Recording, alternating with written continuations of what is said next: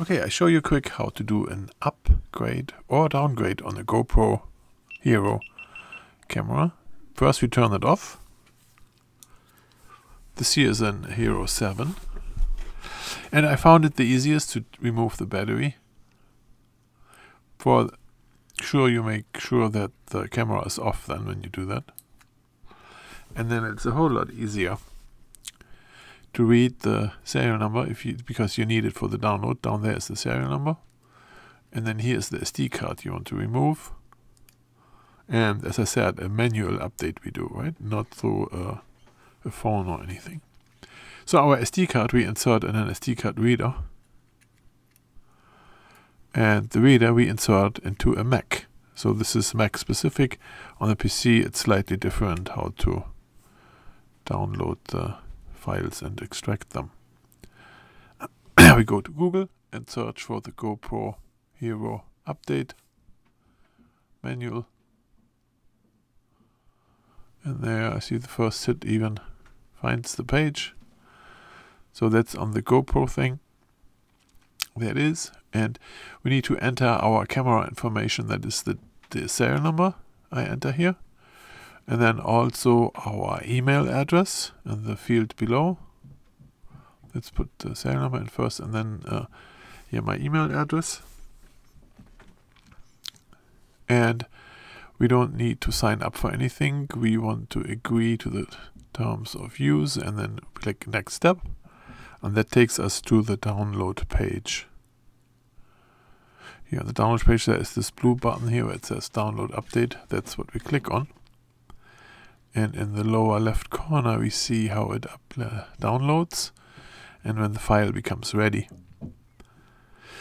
Once it's 100% downloaded, we click on Open in Finder down here and then we see it already. Here is the zip file.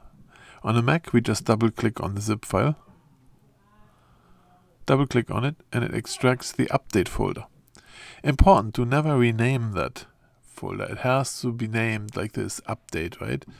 And then we take the whole folder here and drag that over to the SD card of the camera. There we go. We wait for the copy to be done. There's our copy done, almost.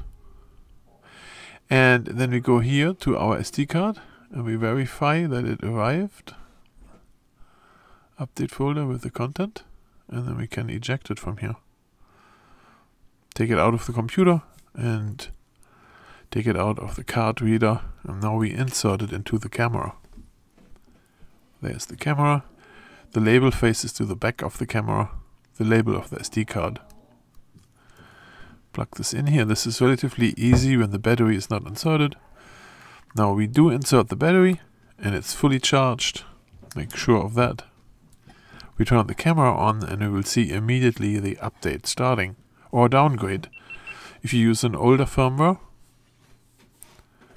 then you can also downgrade. And it's advisable to just keep all of those, the old ones. So whenever you do an update, you rename your update folder or your zip file there and keep this on a safe location on your computer so you can go and downgrade later. That was number 1. There's update 2. Check mark. Done. This camera is up to date as of now. Now once that turns off, in a second, there it is, it reboots. We can see then in the back, turn it back on, and we take a look at the camera data here.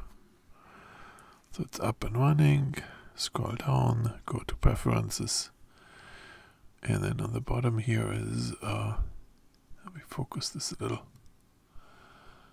Okay, so let's go all the way up here, about, camera info, and there you see your version number 0.01.80.